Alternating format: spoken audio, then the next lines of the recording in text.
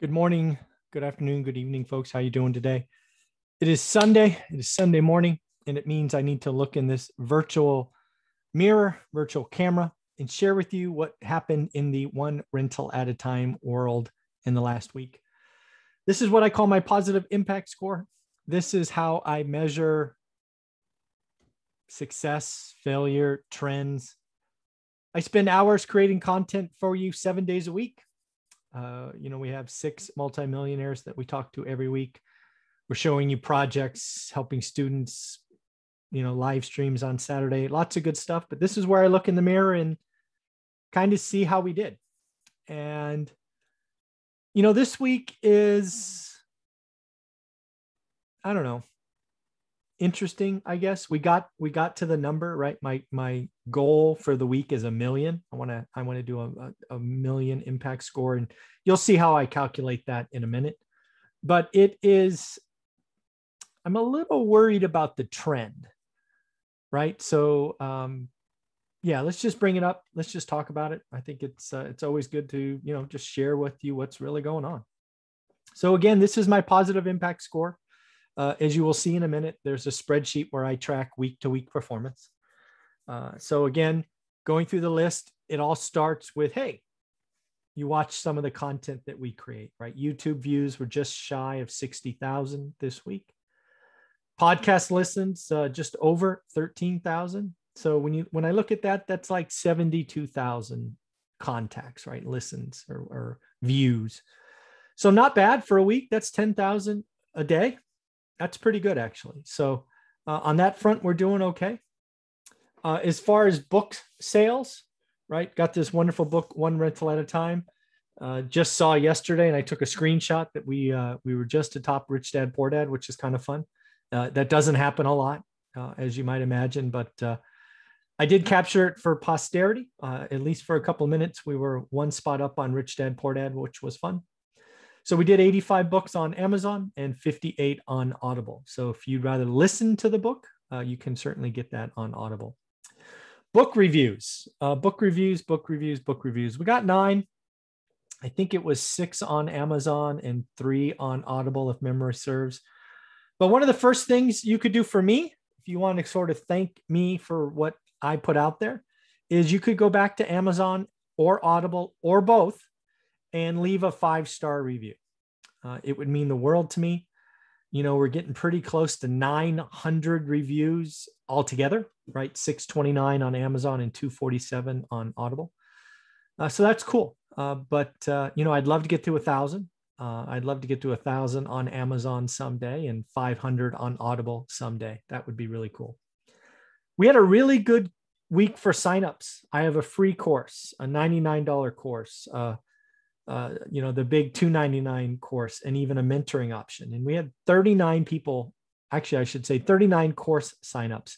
A couple people signed up for multiple, right? And I count each course sale. And again, I count a free course as much as I do a paid course. And actually, I didn't do the math here. I usually do the math. So the total was 39 because I can get that right out of Teachable. And I think it broke down like this. I think it was 14 free,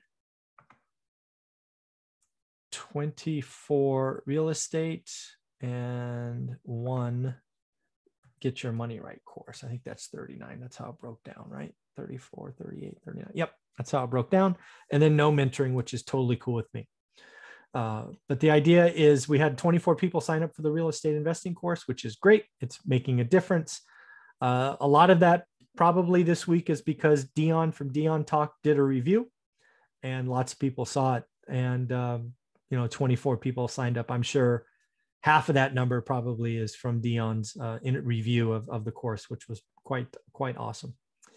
We had 20 people sign up for the Facebook group, which means, some folks either don't have Facebook or haven't signed up yet. Because again, if you did buy the real estate course, you have access to the Facebook group.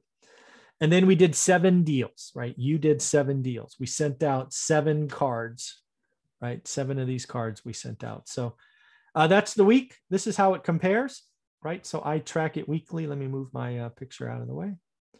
So you can see we're in week 7.